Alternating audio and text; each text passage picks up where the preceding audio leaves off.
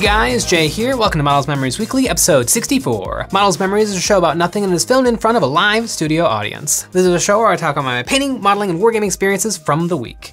Now you might think to yourself, Jay, you put out 3 videos a week and you stream every single night. How could I possibly have more to say? Well, I do. And here goes.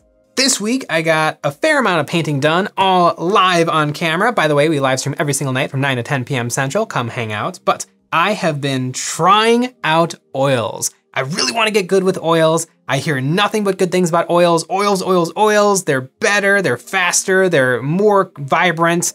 Everything about oils is better. Oil paint leaves acrylic paint in the dust. So I'm like, okay, I must learn this skill because I want to improve. I want to be able to paint better, faster. I need this skill. And so I'm painting up my new Malifaux team. These are the Nekima Nephilim, or Nekima is the leader, and the gang is called the Nephilim. It's a core box and 1 expansion, and it's been going pretty good. It's my first time really painting like this with oils, so it's gonna be a slow, laborious process as I learn what I'm doing, but I think it's going pretty well. Some things that I think I've learned about oil though is it's not easy. The thing about oil paints is it's a whole new style of painting. Instead of like normal acrylics, you lay down a brush stroke, it dries pretty much instantaneously, and then you lay down more brush strokes next to it. With oil, you lay on paint, it's wet. You lay another bit of paint down, it's still wet, and then you can blend the two together. And so you have more options, but I think it still takes a lot of skill to really get things exactly how you want them. I've been pretty successful with this team. Every single time I paint a Malifaux team, I want it to be perfect. I want it to be the best thing I've ever painted. My previous Malifaux team, the Malifaux Showgirl Performers, are the best thing I've ever painted, and so I want this to also be the best thing I've ever painted, and when I get more Malifaux minis, they're also gonna be the best thing I've ever painted. But I'm pretty happy. I do think though that oils are gonna become like a tool. Like if I want something like a blend in an easy spot, I think oils are gonna be the solution, but maybe layering up small things like muscles is not gonna be the thing that I use oils on, because I found that these wings were super easy and effective with oils, laying down color, blending, doing passes. But then on the skin, I'm just putting a dot, and then just giving them a tiny little wipey to get those two to blend together. So I still have a long way to go. I've painted thousands of miniatures using acrylics, and I've painted like 8 minis using oils, so I'm gonna have to get the reps in before I really know what I'm doing with oils, but it's a good learning experience, and I'm pretty happy. Pretty soon I'll have 2 Malifaux teams, and so then it'll become really easy to play Malifaux because I'll have my team and a loner team. Malifaux is such a fun game. I love the cards. I love taking them out and just putting them down.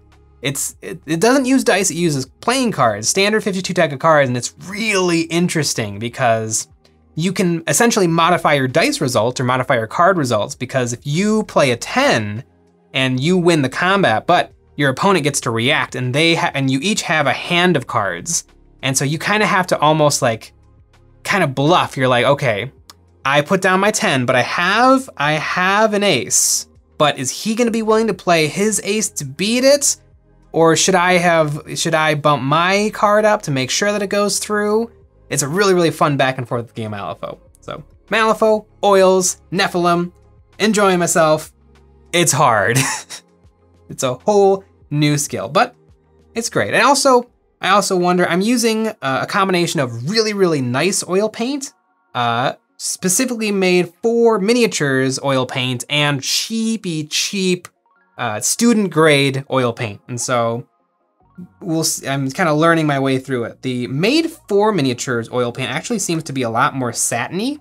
That's some of the red on this guy.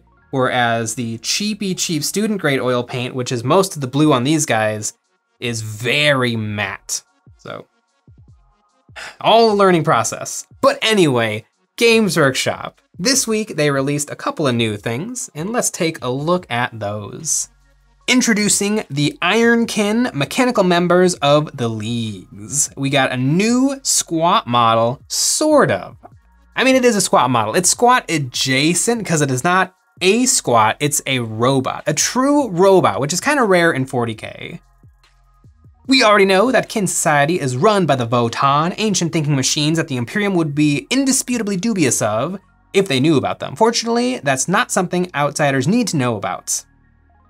So the leagues, so the Votan, which is the robot mind that helps to run or runs Kin society, it can make robot minds that they put into these things called the Iron Kin. These are true mechanical intellect created by the Votan, and they're computationally advanced enough that they've learned to mimic Kin social behavior, fully integrated into League society as equal partners. Whether made from metal or meat, Kin are kin.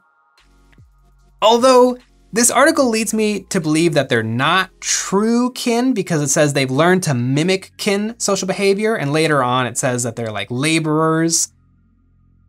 So do they have all of the social ability that true squats have? I'm sorry, the League or the kin? They're not squats, they're kin. Seems weird. It seems a little bit like they're the droids from Star Wars. Like, yeah, sure, they're around, but they're a different class. They're not true people, even though they are. It's an interesting idea. Gosh, we need a codex, we need books, we need to know what's going on with the Leagues of Votan. But this model is fine. It's all right. There's nothing really wrong with it, but I don't know, it's not flimming my flams either. And it kind of makes sense, like, it's a robot squat, so it should look just like a squat. But in looking just like a squat, it's not that much fun. Because, you know, a robot could have six arms, or a giant body, or mechanical instruments, or wheels, or, like, you can get really, really cool with a robot, or you can make a robot that looks exactly like a squat, which is what they did, which is fine. I like his little apron toolkit. Like, I almost want one for painting. I think that'd be fun. You got all your paint brushes and you got, you know, your pouches for snacks. Like, that's really cool, but I don't know. He just looks normal and fine and bland and boring. It looks almost exactly like a Castellan robot from the Adeptus Mechanicus, which is great and boring. Because it's great because it shows like they're keeping to the design philosophies of 40K. Both of these technologies were created around the same time, the Castellan and whatever this thing is, the robot kin. And so they should share design elements and aesthetics. But on the other hand, it's a little boring to have this robot look exactly like the other robot in 40K. It'd be more interesting to me if it was different, but it's kind of fine as is. It'll be interesting to see, because presumably what I would expect to happen is that this is going to be a squad. You can get a squad of robot kin, and it's gonna come with 10 robot kin or 5 robot kin, and they're gonna have rules that are separate from the regular squats. But what I think would be kind of cool and would seem to fit more with this lore that they've talked about, if they're equal members, it'd be kind of cool if your squad of squats was like half squat, half robot. Like, they're literally integrated into kin society and they're the same exact thing. It doesn't matter if you're a squat or a robot, you are kin.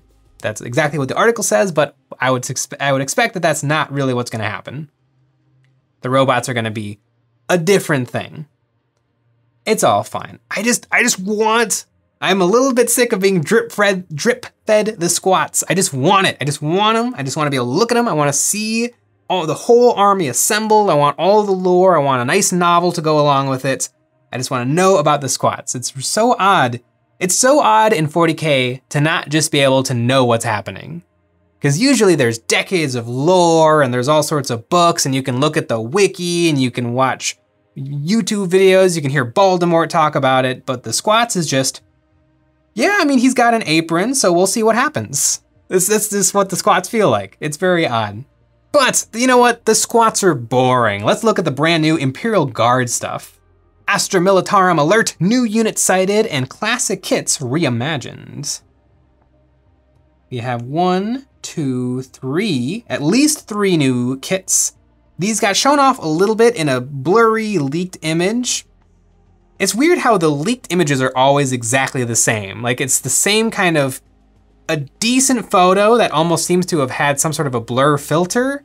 Like who actually takes a bad photo these days? Who's like, I gotta click the button and then oops, I moved and the photo's blurry now. I know that there's speculation that Games Workshop leaks the images, and boy, it's hard to believe that they don't, because it would be one thing if every leak had like a different thing going on. Like, oh yeah, that looks like they took it with an iPhone 4. This one looks like it was, you know, a flip phone. This one looks like it was taken perfectly with, you know, the new iPhone 13. That one looks like a Samsung Galaxy. That one has got the finger in the shot. Like every photo should look unique to the person who took the photo and leaked it, but they all look exactly the same. Like they had the real image and then they just touched it up a little bit to make it look a little fake. It's interesting. Maybe one day I'll have to make an episode about that where I like find all of the leaked photos and then put them in a collage and compare them. I bet I'm onto something. Anyway, but let's look at these new models. First, we got Ursula Creed. Ursula Creed, the Lord Castellan of Cadia, and we dare any of you to tell her that she can't hold the post simply because Abaddon destroyed the entire planet. Creed follows in her father's footsteps, but while nepotism is alive and well in the 41st millennium, this is no hereditary title. She's earned the mantle like her father before her and is every bit as ruthless, tactical, and unflinching. Yeah, so we got Ursula Creed, who, I mean, Creed was no looker, and it seems like she's not a looker either. I mean, she's just like an old lady, which is kind of fun. And she's wearing the same threads as her father. Wait, could that be her father's battered old greatcoat? But wasn't he wearing that when Cadia fell? Could somebody please leave a comment letting me know did Creed die when the planet Cadia exploded? I haven't finished reading the Gathering Storm novel, so I don't really know. But yeah, Ursula looks fine. It's got a cool scenic base, power sword, Crozius, and a neat little kind of banner planted behind her. It's very neat. Oh, and I like that there's a helmet option. That's really fun. Because I'm sure she's very pragmatic. And so, you know, once the missiles start flying, she puts on her helmet for safety. Safety first. Yeah, I think she looks great. Very neat. Next up, the Kazarkin. The new Lord Castellan deserves to command only the finest troops in battle, and whom better than the renowned Kazarkin. These warriors are the elite of the elite, and they get a stunning kit to match their fearsome reputation. I actually have a single metal Kazarkin, and they're pretty cool models, but I wonder if they're gonna step on the toes a little bit of the Astra Militarum. No, that's the name of the regular guys. The Militarum Tempestus. Because the Militarum Tempestus and the Militarum Tempestus Scions, they use like the same gun, like the Hotshot Las and the Long Las and stuff. Not the Long Las, that's a different thing, but the Hotshot Las guns. I mean, they're elite troopers who wear a little bit better armor and carry a little bit better las guns. And here we've got guys in a little bit better armor carrying a little bit better las guns who are a little bit better than the normal Imperial Guard. It'll be interesting to see exactly how they fit in. Will they have different rules? How will their rules differ? Are they gonna be that different? I don't know, but I think that these guys look really good. Honestly, I think these guys might look a little better than the Tempestus Scions. The Tempestus Scions have a little bit of a different look. These guys are very, very future military Starship Troopers, where the other guys are a little bit more like, not Roman, but they have a much, their design aesthetic is kind of like from an older era, a little bit Art Nouveau. Their chest piece looks a little bit like a medieval suit of armor. And so, I don't know, it'll depend. Boy, it's also a really interesting base they've got. It's just a flat base with like 7 grains of sand on it. It's a little bizarre. I don't know what's going on there. I know they did a little bit similar stuff with some of the Blackstone Fortress minis, but the Blackstone Fortress kind of made sense because it's like perfect, unbelievably flat Blackstone with just a little bit of crumbs from like just damaged infrastructure. I don't know, very odd. But I really like the Kazarkin, I think it's cool, and I can't wait to see what is done with them. Also, a surprisingly really, really tight paint job for Games Workshop. I feel like they finally found their flow of how well they allow the painters to paint things. And so, you know, faces are always a little bit rough, but like in general, everything is Games Workshop, base coat, wash, highlights. But this guy is really, really good with some very, very striking edge highlights. And after the Kazarkin, we have the new Sentinel. And as soon as I saw that blurry ass image of a Sentinel, my heart rate started to go up because I love the old Sentinels. I love them so much. I think that they're one of the best kits Games Workshop has ever made. And I was kind of surprised to see a new Sentinel kit. And a little frustrated. I mean, it's just such a good kit. I don't know if it needed an update, but now seeing a nice high-res images of the new Sentinel, the new one looks very good. It looks the same as the old one, but just with some minor modifications that actually kind of help. I do like the armor on the legs. In a perfect world, because there's the Scout Sentinel and the Armored Sentinel, in a perfect world, you don't glue the armor pieces onto the legs of the Scout Sentinel, and you just put those on for the Armored Sentinel. I bet, I don't know, it's really hard to see in that blurry image. We haven't seen a good high-res image of the Scout Sentinel. So you know what, I'm just gonna say that the armor on the legs isn't there in the Scout Sentinel, and it's perfect exactly how I would want it to be. But I think this looks really, really good. I like the cockpit. I like that it still kind of looks like a head. Where the old one was a little bit more angular and flat, this one has a curve in the front of it, and I really like it. I also like that it kind of has like a car exhaust, just kind of sticking out the top. I mean, it just looks like it was a tiny, tiny bit more thought out than the old Sentinel, which is good. It looks like the front is a real cockpit, and then the back half of it really is like engines and all of the machines that are used to keep this thing running. I like it a lot. It's a good, and it's really nice of Games Workshop to bring it in at the same $25 that the old Sentinel is. It was really cool of Games Workshop to do that. They didn't have to, but no, I'm joking. We'll probably see this pupper come in at like $50 or maybe even $60, like some of the new Space Marine small to medium vehicles. Hopefully not, or maybe they'll do it as like a double kit, like you get 2 Sentinel walkers. I don't know. Once again, the frustrating thing about Games Workshop, they show it off and then weeks or months go by and then it finally comes out. And so right now, all I'm working with is it's green and pretty cool looking and I don't know nothing else. Oh, Games Workshop. I like it though. It's grown on me. I might though, because I love how the old Sentinel looks and I feel like the old Sentinel fits better in a Gene Stealer cult army where everything should be a little bit worse. I feel like the old Sentinel is perfect for the Gene Stealer cult. So either they'll keep them both around, which I doubt, or maybe I'll just go ahead and buy up some of the last remaining of the old Sentinel so that I can have 3 armored and 3 scout for my Gene Stealer cult. And then I'll have everything I want. And if I ever decide to actually do a Imperial Guard army, I think I would want the new one because the new one does look much better. I think it has a cooler, cleaner aesthetic, and the armor on the legs actually makes sense because if Star Wars and Ewoks has taught us anything, it's that the legs are the weak point of Imperial walkers. So it makes sense to have a little armor on there. I really dig it. And one tiny little thing that probably nobody else cared about, but I really like is it has window viewports that are clear. Like here they're painted like glass with a little bit of a blue shimmer. But I really like that they seem to be pretty much flush with the outside of the walker, which is so nice when it comes to painting because often we'll have things that have, sunken eye lenses or sunken viewports, and you want them to glow because it's sci-fi and glowy, having those parts glow looks really, really cool. So you paint it glowing and then you put it on the shelf and it's literally in shadow and you can't tell that you painted it with super bright paint. But when it's flush, you can paint that a bright, bright color and the light is actually gonna be able to hit it and reflect and it'll look like it's glowing. So I really like the decision to have that just be flush as opposed to a literal hole or a recessed thing. You see that all the time on the Dreadnoughts. In fact, on this Dreadnought, it had a recessed, it might have just been an actual hole, but I wanted it to glow because that's the eye of the Dreadnought. And so I actually filled it in with green stuff so that it's flush. And then I painted it like there's a hole with light coming out of the hole. And I think it looks way better than just a hole. So that was my long rant about holes and how I like Games Workshop to do holes.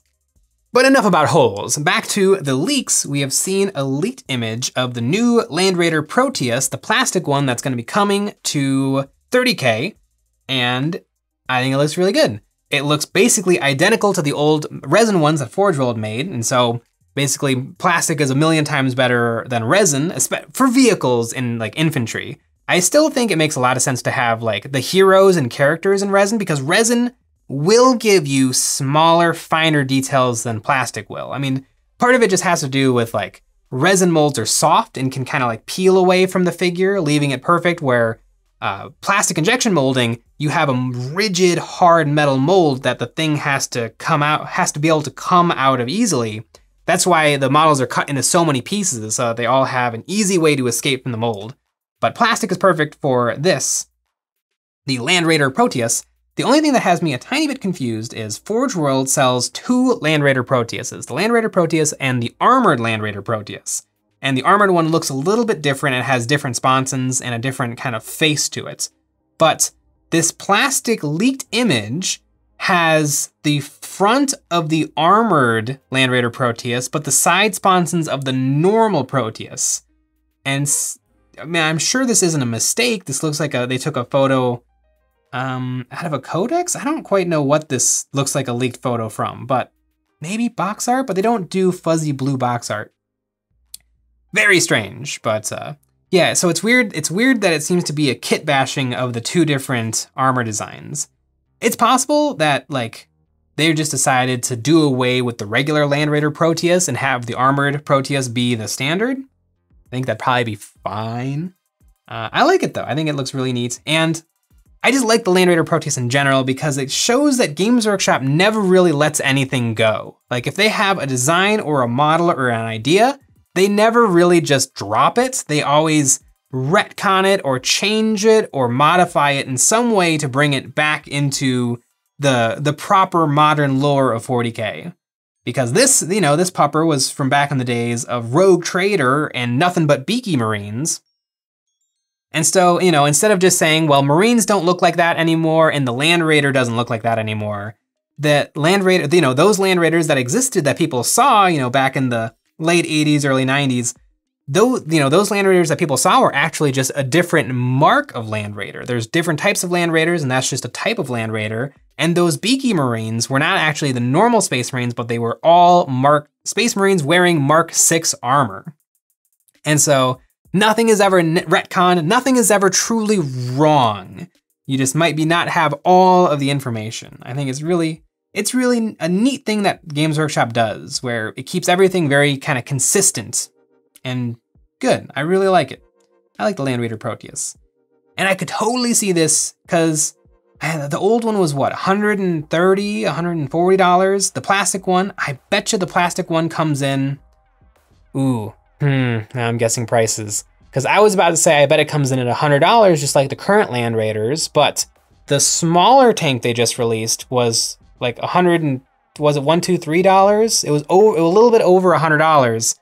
And so I wonder if this is also gonna be a little bit over $100. I hope it's not, because it would be really cool if people kind of had the option which Land Raider they want. Do they want this Land Raider, or do they want the classic Land Raider, like the Land Raider Redeemer, Crusader, that variant.